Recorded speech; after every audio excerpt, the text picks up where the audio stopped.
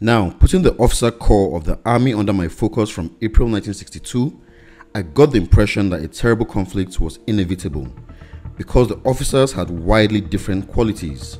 First, there were the SANOS trained officers who had undergone a total of 3 years training before they were commissioned. Almost invariably, they were real soldier-like officers who knew the art of the game. Almost invariably again, they had imbibed the British officers' aloofness from politics and nationalism. 95% of them had never studied politics and were really not interested. They would without hesitation and more or less without thinking of it do whatever the politicians commanded them. They would open fire on innocent citizens without batting an eyelid.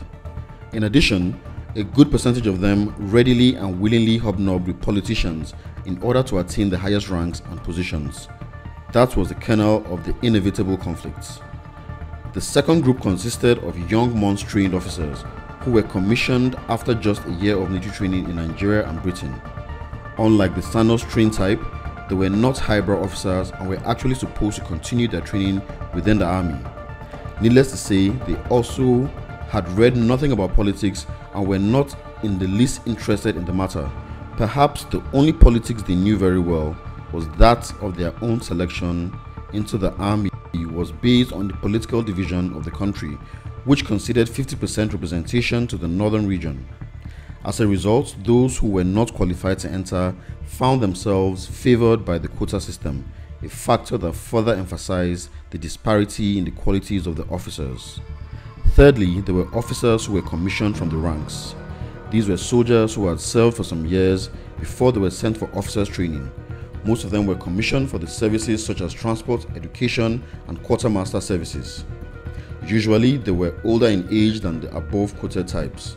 Some of them had attained high officer ranks by 1962 and were in fact holding the highest ranks in the army, while some were newly commissioned and were of junior officer ranks.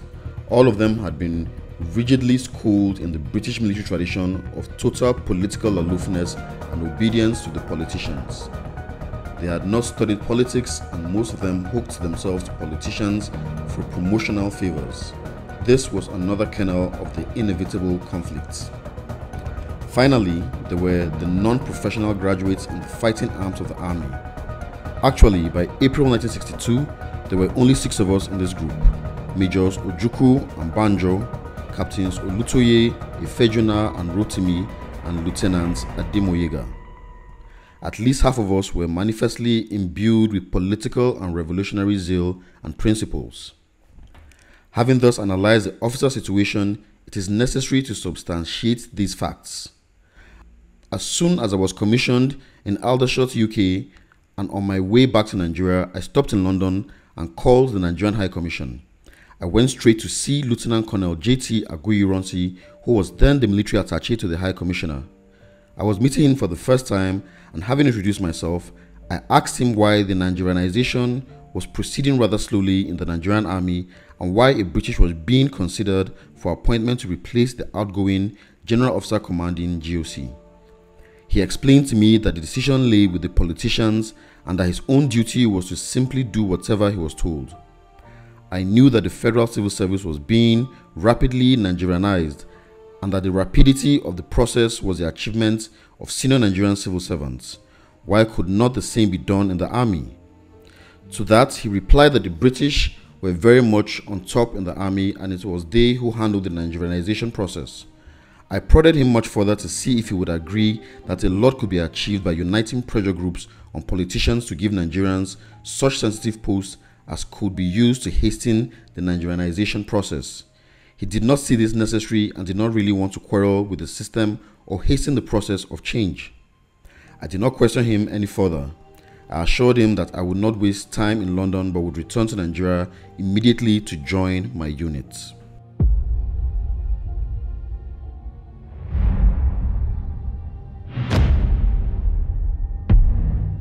Ideologically, the core of the revolutionary officers had agreed on a program of action to be implemented if we had successfully taken the reins of power into our hands. This program covered all areas of politics, economy, education, social, and foreign affairs.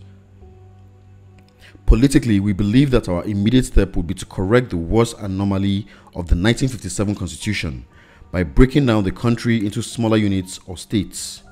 In other words, the 4 regions which existed till January 15, 1966 were to die instantly, and on their dead bodies were to emerge 14 states each of which would be conterminous with 2 of the former 26 provinces of the Federation, except Sokoto and Oyo states, which were to be conterminous with 1 province each. In effect, there would be 7 states each in the former North and South.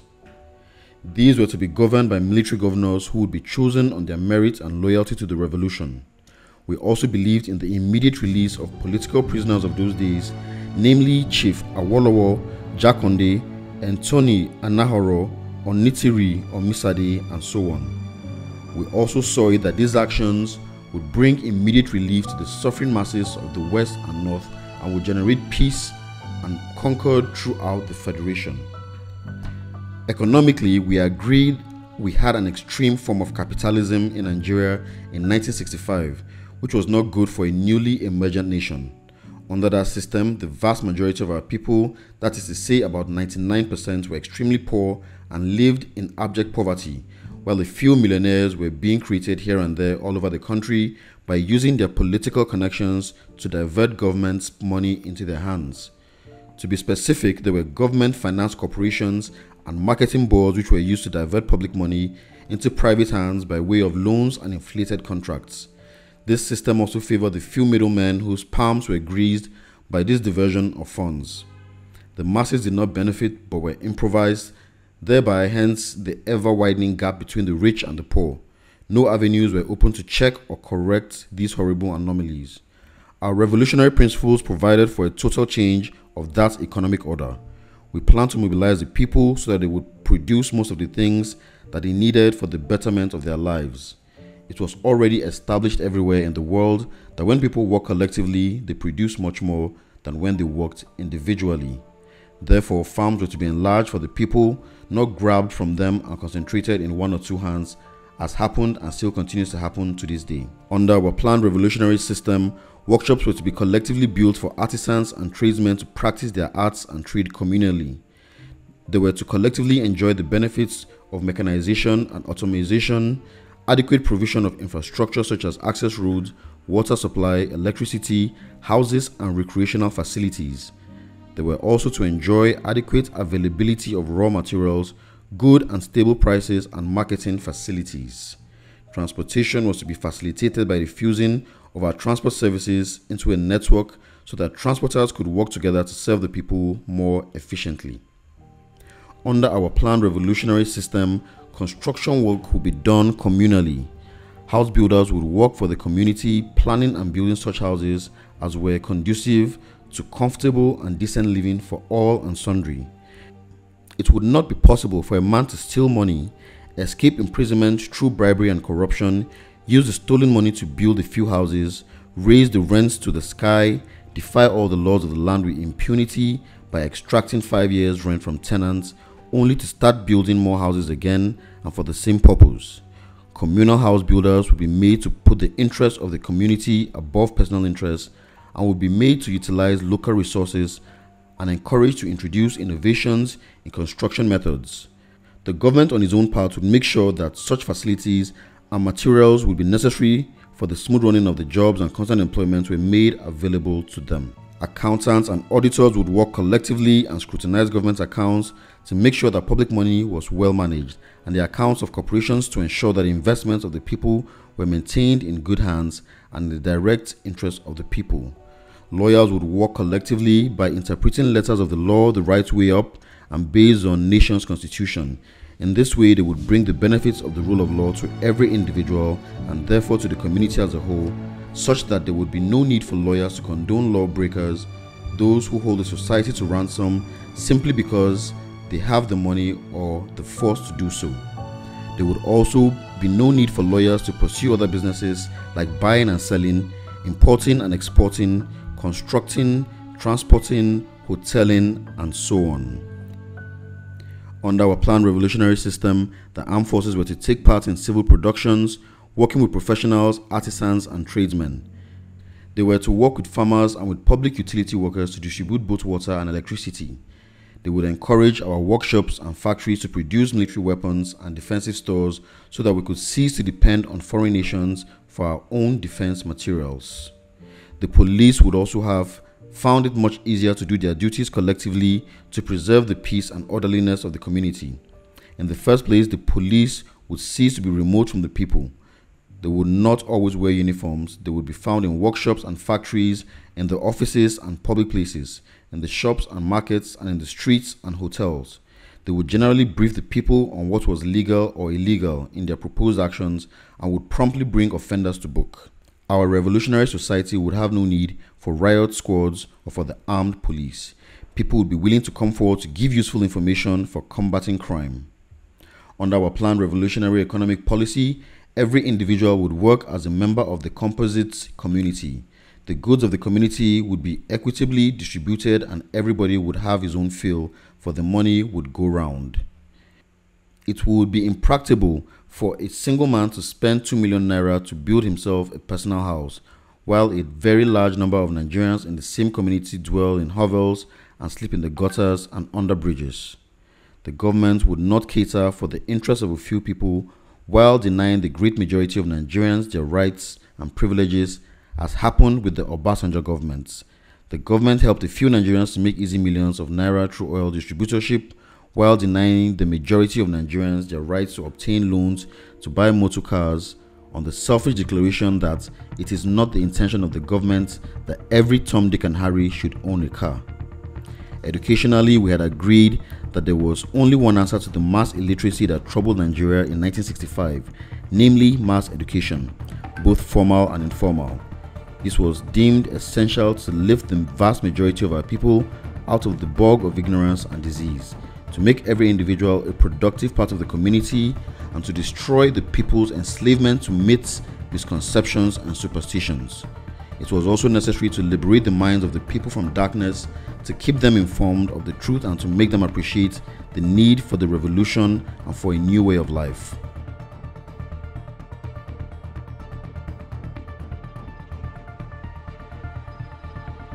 Moreover, the people, especially in the north, had been exploited for a long time and had become inured to suffering, so that they no longer knew or fought for their rights. Rather, they acquiesced in their suffering, blaming their man-inflicted wounds on the will of Allah, whereas Allah was totally opposed to such human wickedness. Mass education was therefore essential to awaken the people to their rights and responsibilities for their own freedom. Under our planned revolutionary education policy, it would have been possible for our elementary children to know the various herbs of the forest, the various seeds that are planted in Africa, the seasons and their significance in their own locality, and how these vary in other localities and climates. Socially, we realized that the society was split into two broad divisions: the privileged class that were housed in government reserved areas, GRAs, and the masses who lived in the slums. This was inherited from the British administrators who lived far away from the people they governed. The separation of quarters and the difference in living standards brought a great cleavage into the Nigerian society, such that government officials and newly elected political officers, such as commissioners and ministers, moved into the GRAs. Once they were so uplifted by the society, they became solely and wholly motivated to use every opportunity to lift their immediate family out of the level of the masses into the privileged class, and also to keep themselves perpetually in that class and totally abandon the masses. This was the main reason why some of them became in the main sit-tight and irresponsible ministers and commissioners, as well as rabid, fraudulent and corrupt officials. Once in office, their aim ceased to be with the care of the masses, but simply how to keep themselves perpetually on top and privileged. Under our planned revolutionary social system, the cleavage in the community would at once be obliterated, so that the community would be one indivisible unit. The post of Obas, Obis, Emirs, and Amayanabos constituted the greatest anachronism in the Nigerian society of 1965. These natural rulers were useful instruments of corruption and compromise, first under the British and later under the Nigerian politicians. Of what use to the society were those glorified idols that had eyes but would not see and had ears but would not hear, but merely served as conduits to pass a bribe to the people in order to miscarry social justice. Many of them were diabolical, and their continued existence is inimical to social takeoff and progress. The popular television series created by Segun Olushola entitled The Village Headmaster had simply illustrated to the Nigerian public the parts being played by these so-called natural rulers in the society. Whenever any matter was hot and demanded immediate action to punish the evildoer and save the society, the Oloja of Oja, Oba Aderonile II, as he was styled in that program, would simply pontificate, moralize, threaten heaven and hell, and then would take absolutely no action in the matter, thus letting the sleeping dog lie and of course letting the grass grow under his feet. In the end, it was the ineffectiveness, the conservative and the changeless part of the Oloja as the leader of men in the village scene that killed every member of the village and the Oloja himself, so that the series came to a natural end. Under our planned revolutionary social system, these anachronisms would be quickly brought to an end, and the good people so wrongly employed will be integrated into community development projects. On foreign policy, we agree that the approach was not in tune with the thinking of the majority of Nigerians. Nigeria spoke with uncertain voice at the United Nations. She seemed always to act as the mere outpost of the British sphere of influence in Africa, as if she was tied to the apron strings of Western powers. Although she proclaimed herself a non-aligned nation, yet she was always told the Western line in her international politics.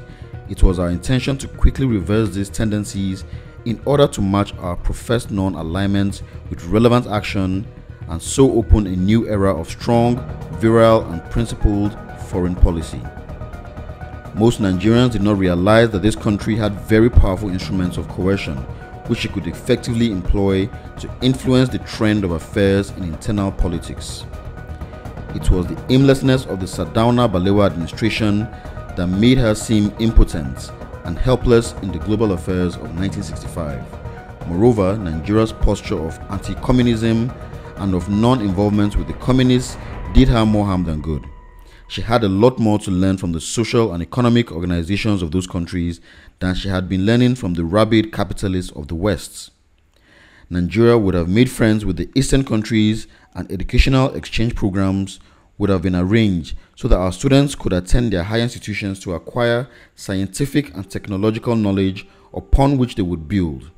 This program would have been extended to our politicians, social workers, economists, and civil servants in order to let them see other ways of tackling problems and know that there were alternatives to the Western solution they were used to.